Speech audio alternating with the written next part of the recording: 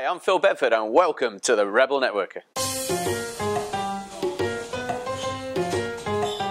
So on this show, we're going to be summing up our series on behavioral styles, and we're going to be covering the examiner. Now remember, this is all about how we act when we're networking, the ways that some people are faster, some slower, the ways we get on with people and not other people.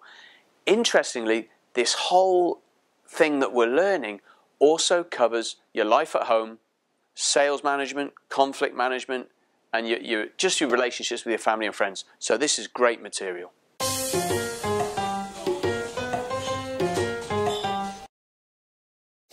So we're looking this time at examiners. Now our examiners are decisive paced or slower paced, just like our nurturers.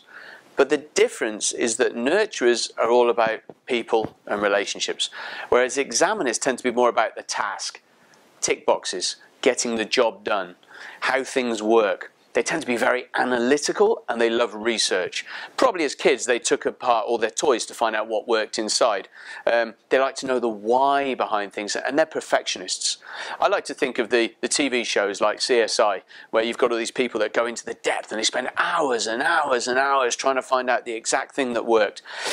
Mind you, on CSI not everybody dresses like an examiner, but the whole show leads to that sort of profession. Examiners tend to be a lot more reserved.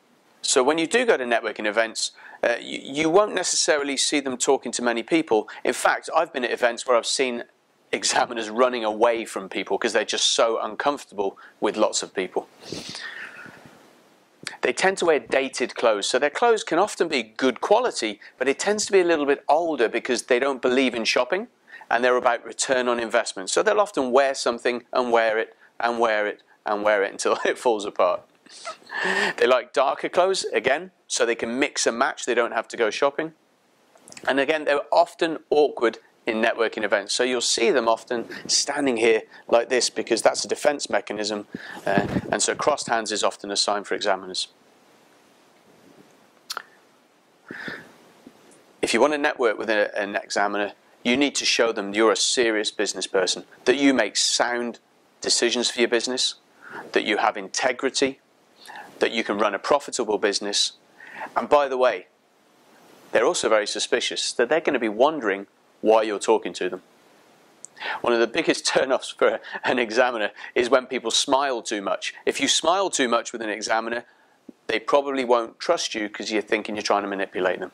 So examiners, we need to realize that we're very, very reserved here. And just because somebody's being friendly doesn't mean they're trying to get anything out of us. They could just be starting to be friendly. So examiners, realize that sometimes we need to lift up our energy levels a little bit, talk a little bit more about people and relationships, and move slightly away from the business if we want to build relationships.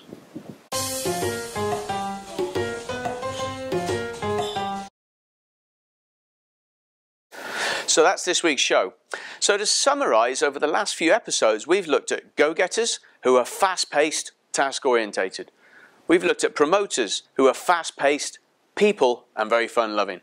We've looked at the nurturers who are more decisive and people-orientated. And this week, the examiners who are, again, decisive and more task-orientated. So I'm pretty sure you've come away with some great material here on how you can start to improve your relationships with people who are just not like us. Remember, if you want to know more, contact me directly at phil@thereferralinstitute-me.com and we'll open a dialogue to see how we can help you further. There's some more great material coming up on the future shows. Rebel Network.